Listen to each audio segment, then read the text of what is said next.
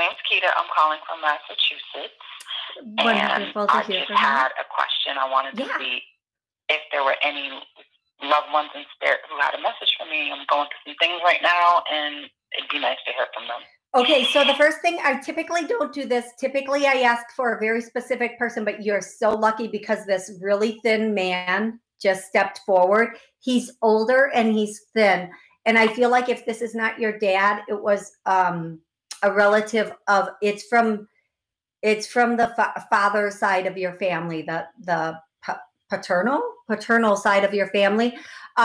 This guy is very thin. He may not have been very thin throughout his life, but end of life, because he's showing me, like, usually when they show up in a suit, that's like how they looked at end of life, because they get like their final viewing in their best clothes. I so want to cry, girl. Oh my gosh. I'm so sorry. There's a lot of heaviness with his energy. Whomever this is, they had a very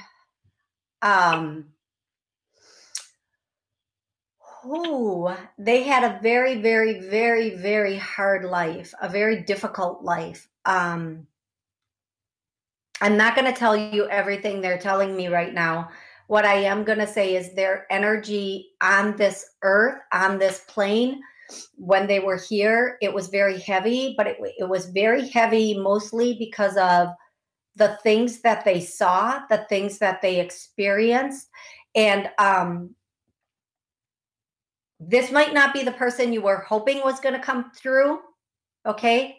They're acknowledging I'm probably the last person she wants to hear from. But what they are also saying is that I'm the exact person she needs to hear from.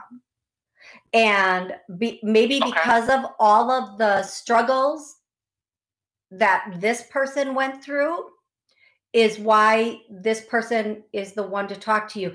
Now, I'm assuming this person is older, but it might have been somebody who aged very quickly in this life and just looked very old when they passed. I'm going to tell you why I'm saying that is because the song they're singing for you, oh, they know music is not one of my gifts. You gotta keep your head up. I think it's by Tupac. And no, Tupac does not sing like that. Tupac. Okay. If Tupac heard that, he would be like, "Girl, do never sing my song again." No, you're doing fine. You know what song I'm talking about, right? That I wish I could rap. Yeah. I wish music was one of my gifts, but I don't complain because, girl, I got mad skills from the other side, so I'm all good with that. I'm down 100% with those being my gifts, right? I don't need to sing. I'm sorry for what I put people listening to me through. But okay, so here's the thing.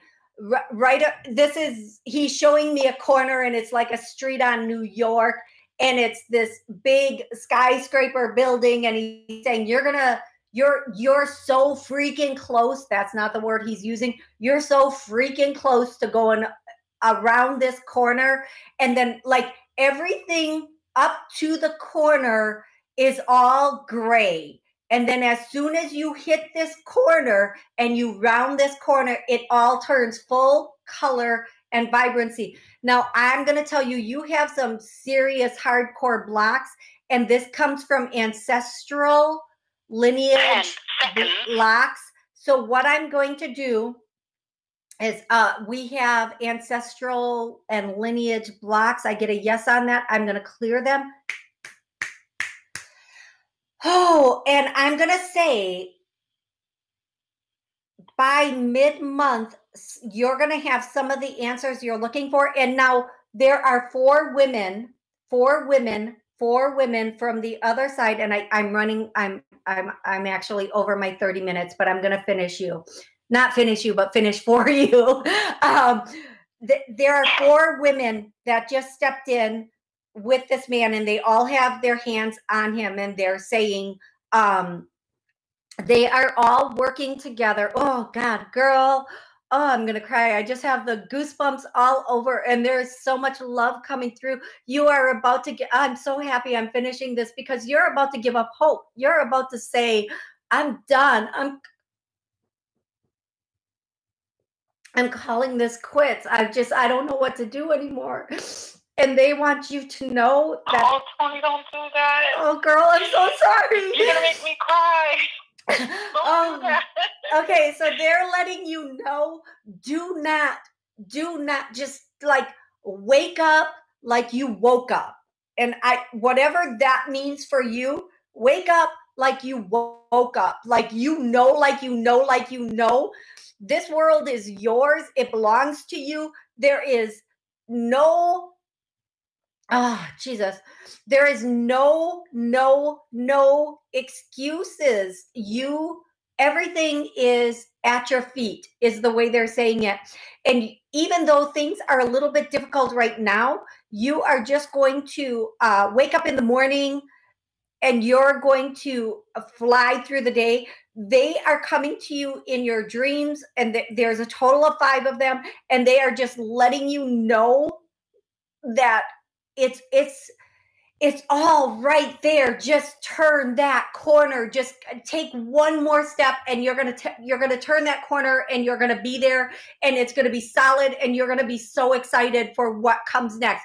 So I want you, like, for the rest of the day and the rest of the week and the rest of the month, I just want you to say, I deserve better. I know better. Show me what comes next. Show me what's next. Give me what's next. I'm ready. Okay, that's it. That's your, oh, thank goodness. That's your mantra. I'm ready. Bring it. I'm ready. Bring it.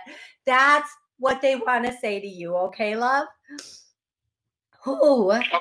Okay. I want to say to you, Toni, thank you. You are thank you for being the conduit.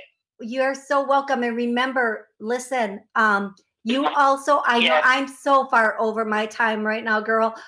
You also have a business in you. So they want you to start thinking about your side thing and start developing that, because you know what? I've said it in every show, and I'm saying it again. If there ain't a job, make a job. If there ain't a business hiring you, you make a business and you hire people. I don't care if you just become a manager of one person, or you start writing articles, whatever it is that's inside of you, and you already know what it is, girl, let it out, because the world needs more of that. Right now, the world needs more of what you have inside of you to come out and shine. Okay. Okay. Thank you so much. And let me just say, and I know to say thank you. Because, like, thank you for the conduit, and thank you for feeling what you feel.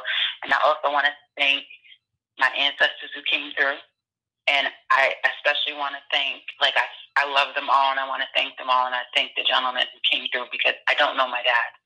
So to have a representative from his side of the family show up is a really big deal. So I'm grateful. Yeah, even if you don't know them, they know you, and they want you to know that they are solid and true for you, and they're not going anywhere. I mean, you have great aunties on the other side that are fighting for you. And they're just saying, you got to keep your head up. You got to keep your head up. Okay, I'm done singing. That's it. That's it.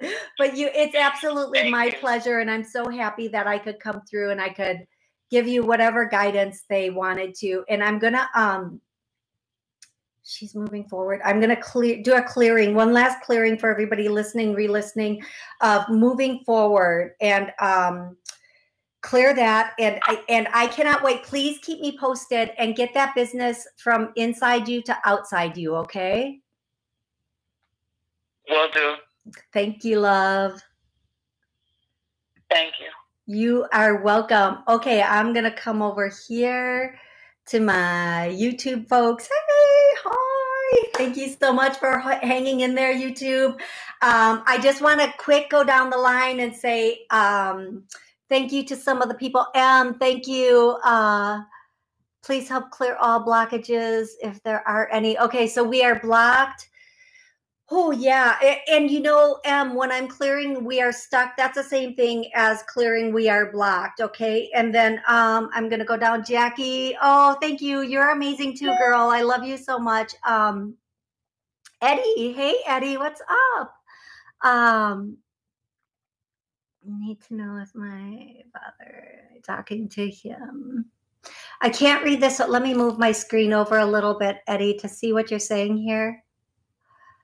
Oh, yeah. Okay, so Eddie, real quick, I'm going to answer your question. The show is only supposed to be 30 minutes, but clearly I can not track time to save my life. But Eddie, I'm going to tell you, yes, all the time, all the time, all the time. Don't ever doubt it. Don't ever doubt it. Every last word. What I'm hearing is every last word, every last word, every last word. I'm going to scroll up a little bit on my list just to be able to see if there are any other questions or that I can answer for anyone. Hopefully everybody's still hanging on. I'm sorry it took me a moment to get to you, but my priority is the callers. And then I come over here and I'll do what I can on this side. Encouragement on how to get my life back together. Champagne, girl. Okay, so here's the thing, Champagne. I want you to re-listen to this show and get all those clearings again because, you know, getting our life together. Okay, really quick. How getting our life together according to whom? And this is so relevant for everyone. Is this the way who thinks your life should look? Because here's the struggle when we're trying to like put our life together for the way other people think it should look or the way it's always looked. Listen, when we fall apart, it's not to be put back together again. That's an opportunity to build a whole new freaking you. Okay? A whole new freaking life, a whole new existence. Not to go back to where you were, because where you were caused your life to break apart. Right? Yeah. So don't put your life back together again. Build a new life. Think about, what do I really want? Who do I really want to be? Where do I really want to be? What do I want this to look like? How do I want to move forward? What's going to give me the greatest amount of joy? And forget, unless you got babies, forget everybody else and everything else. Like, listen, when I'm creating my life, if I have a man in my life, I don't think about that man. I don't go, well, what does my man want? What does this want? What does that want? Oh, no. Oh, no. Do you know what I think? What is the most solid thing for my future? This is what I want. This is where I want to be. Let's do this. Let's go this way. Anybody who's supposed to be with me, they will be with me. I don't need to worry about that. If somebody doesn't love or like what I'm doing, how I'm doing it, well, okay, let's not talk about that. But here I go. Here I grow. Here I glow. You have to build, Champagne, anybody listening, re-listening, whatever, you have to build your life for your tomorrow, because nobody is sitting back on their couch saying, how does Champagne want me to live my life? Girl, that's not happening. So you have to say, you know what?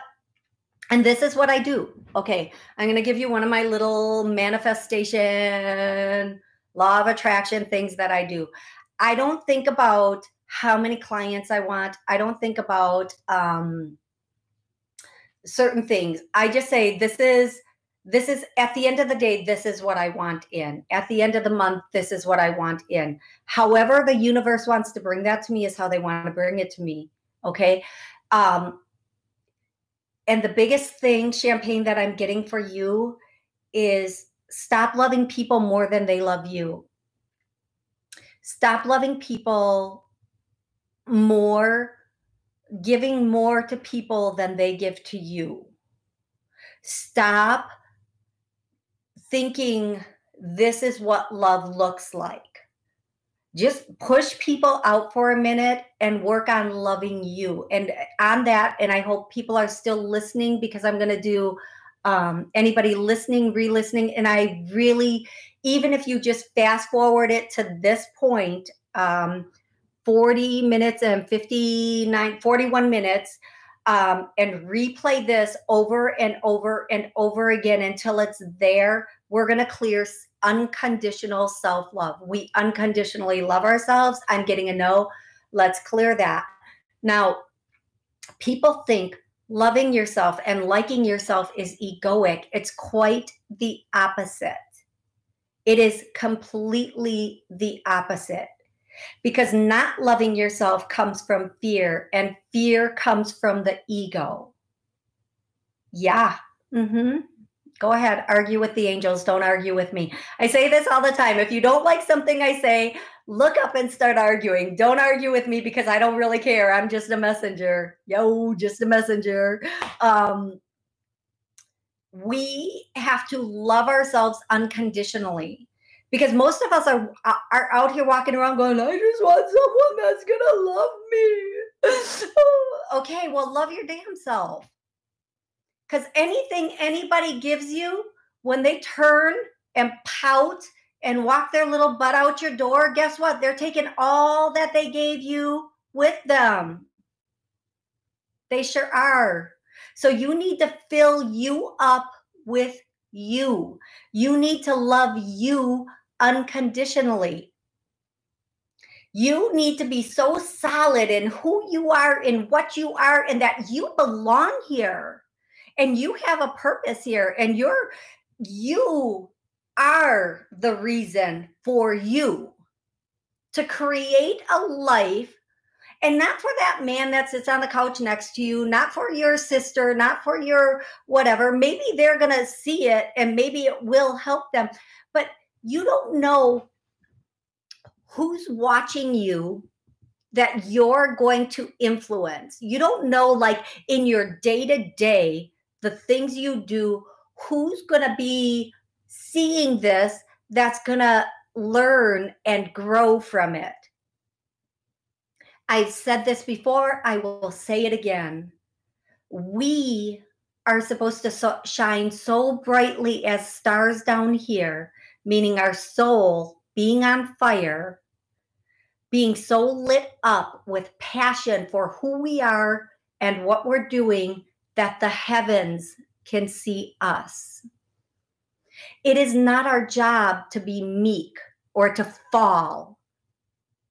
It is not our job in any way, shape, or form to concede, so we don't hurt somebody else's feelings, so we don't outshine those who came before us. It is our job to shine so brightly that we teach those around us and those coming after us to shine like they've never seen anyone shine before. To live that life that exceeds, that breeds light in others. And believe me, you know, as somebody walked away, rejection is protection, which everybody says, for a better selection. Now, if you're in a situation where you're trying to put your life back together or get back to that spot in your relationship or just get something back, stop. And as, who says this? Snoop Dogg. Sorry, I'm going to sing again, folks. I'm so sorry. Drop it like it's hot. Drop it like it's hot. If whatever tries to whatever at you, if you're trying to get your life back that didn't even work out, drop it like it's hot. Park it like it's hot. Walk your booty away and don't stop. Okay, I changed some Snoop Dogg lyrics there. Sorry, Snoop. Not like he's ever going to watch this. Okay, folks, so not too worried about that. But the point is, you don't want that back, because that is what puts you where your butt is today. Think better of and for yourself. You don't want to go back to what you had. You don't want to go back to what it was. Why would you want to do that? If it can't come better, push it. Close the door and lock it. Don't let it in. Because who wants to keep repeating bad, karmic, didn't work out life cycles? If you can't be in a place where you are ready, willing, and able to say, I'm done with that, I'm going here, then go back and listen to every single one of my shows until you get enough clearing from every area of wealth and abundance and relationship and self-love that you can say, oh my God, I can't believe I ever put up with that from myself, because it all starts in here. It all starts in our heart. It all starts with the amount of love that we have for ourselves. And if we don't have that love for ourselves, guess what? Nobody else is going to be able to show that to us, because it'll be foreign to us. So where we are, right, where we are as far as love for ourselves is what people show up. That's the energy that we are bringing into our life. That's what's mirroring back to us, and not as a punishment. That's the whole thing. People say, well, this is your karma. No, it's your reflection showing you this is where you are. Fix it. This is what's going on in this little minute, this little minute minute of your life. Don't make it an hour. Don't make it a year. This is a minute of a lack of self-love. Now, take that minute and change it. Change it. Level up. Go up. Love yourself. And how do you love yourself if you've never been shown self-love? If you've never had people that you felt like love you? You just start with that little, and again, we have unconditional self-love. Let's clear that. And you might have to listen and replay this at the 41 and 48 minute mark a number of times till you get rid of that. But stop judging yourself. Who cares about the past? There's no perfect person walking this earth. There is no person walking this earth that has not made a mistake, that has not done something that they thought was wrong. But there's nothing that you can do that's wrong. It's just something that's teaching you, what do I like? What don't I like? What do I want? What don't I want? That's it. If there's something that happens that you didn't like, you say, okay, I don't do that again. And the next time, we can't be so desperate that the next time this job that treats us like crap, or this person that isn't good to us shows up, that we say, well, maybe it will get better. Well, maybe this is like the test they keep talking about. Maybe this is the thing where we go, okay, I'm done with this. I deserve better. We were put here to create and co-create amazing, beautiful, abundant lives. These lives that flourish beyond what anybody before us has done. And we're here to do that not only for us, but for those that are watching us. And maybe our immediate family isn't the one who's going to look at it. Like, we think we're here to show our immediate family. Who cares if we're not? Somebody somewhere is going to be watching you and going, that's what I want. That's what I want to do. That's how I want to shine. You were put here to be this brilliant, amazing light for yourself first. Because if you're not doing it, you sure can't show anybody else how to. You sure won't show anybody else how to. So your job is not to put a broken life back together to get back to where you were. Your job, like if you drop a glass on the kitchen floor, you don't pick it up and start getting the whatever glue, Gorilla Crazy, whatever glue, and trying to put it back together and put water in it to watch that water fly out of it or fall apart again or get cut by the glass.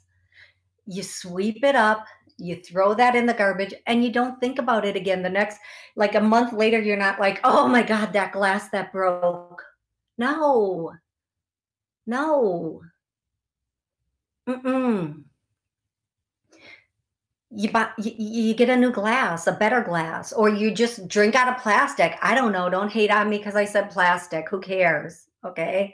It's the point. The point is, or drink out of a bowl or a cup. I don't know. I don't care. The idea is you don't try to put something that's broke back together again. You say, I deserve so much better than that. The reason that fell apart is because it wasn't supposed to be. It was never, ever supposed to be. You didn't take the cues of, okay, this isn't serving my highest good. This isn't bringing me the joy and the love that I deserve.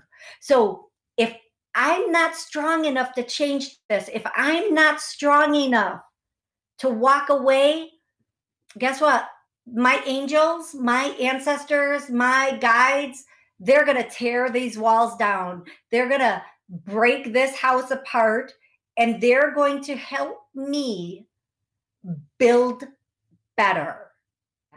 Thank you guys so much for joining me. Remember, it's your job to create the miracles in your life. Love you.